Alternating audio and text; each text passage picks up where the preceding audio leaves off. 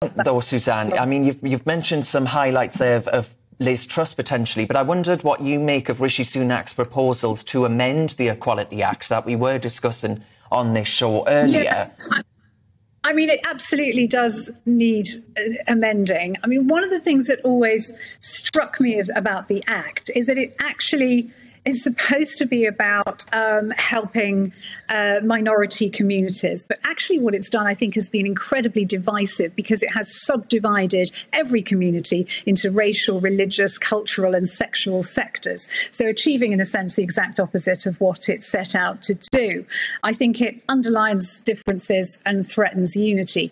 The other issue I've always had with it is that I think it can cause us to turn a blind eye to inexcusable and discriminatory behaviour. I think we've seen that all too clearly in the Pakistani Muslim grooming gang scandals that we've had.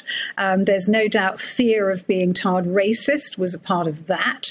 But not just that. I mean, look at the way in which women are treated in many protected communities. So, for example, I think the figures for domestic violence are that 1 in 4 women experiences domestic violence in their lifetime, 25%. In the traveller community, that goes up to 81%. But there's a protected community that we're supposed to have deep respect for and to give special privileges to.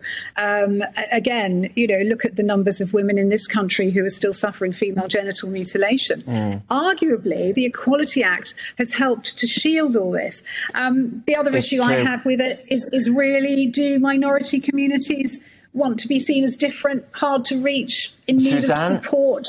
I've just got to